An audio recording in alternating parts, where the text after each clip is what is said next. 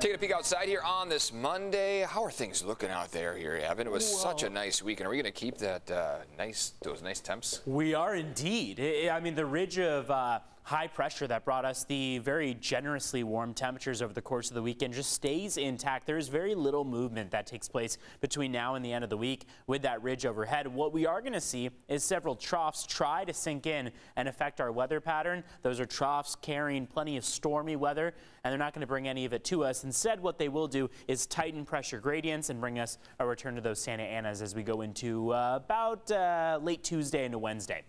Want to give a mention to the beach hazard statement. This is a problem because, of course, we love our coastline and we love getting in that water, but 4 to 6 foot waves are expected from today through Wednesday evening. Only experienced surfers or swimmers are suggested to be getting into the water. Sets of 7 foot waves possible. So very important to keep in mind. Maybe a good start to the week to enjoy it from the beach itself as opposed to getting into the water directly. Ridge of high pressure remains overhead. That trough of low pressure that brought us the first round of Santa Ana winds for the weekend starts to move off to the east, but watch what happens into the remainder of the week. We see this next round of low pressure start to sink in, try to affect us, but it's not going to do much. Ridge of high pressure remains the dominant weather feature. Tightened pressure gradients lead to Santa Ana winds just around this area, and that means our neck of the woods. So again, Tuesday night into Wednesday, that's the timing on that. Looks like temperatures are also going to start to reflect it too. Wednesday, Thursday, Friday, we have a nice gradual warm up with widespread 70s expected. But for today, we've got upper 60s along the coast, low 70s inland, 71 for Fallbrook all the way down through Escondido, but otherwise we're looking at mainly 60s